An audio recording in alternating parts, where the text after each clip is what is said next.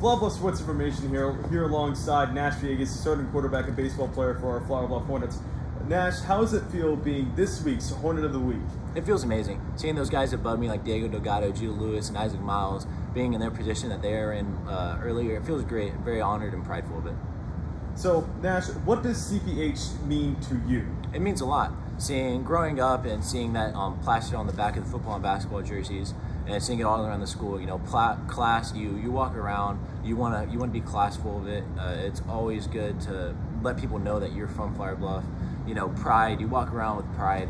You walk around with your chest tall, your emotions high, and everything like that. You want people to know that you're full of class and pride and heart. You just want to have a big heart, walking around, make sure you never give up on anything.